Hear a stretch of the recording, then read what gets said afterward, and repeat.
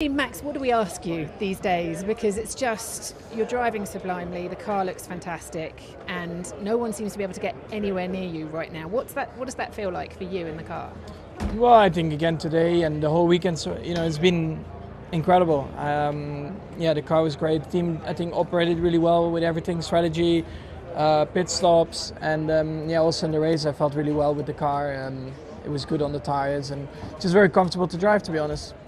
Confident enough to go for the fastest lap as well at the end when you didn't need it, when you've got over 80 points clear now going into the next race in the Drivers' Championship.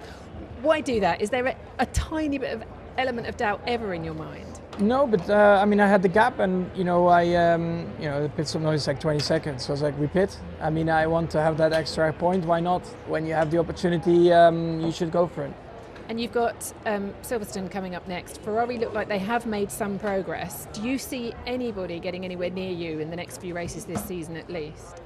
I think Silverstone is probably one of our better tracks because of all the high-speed corners. But let's see. I love driving there. It's an amazing track.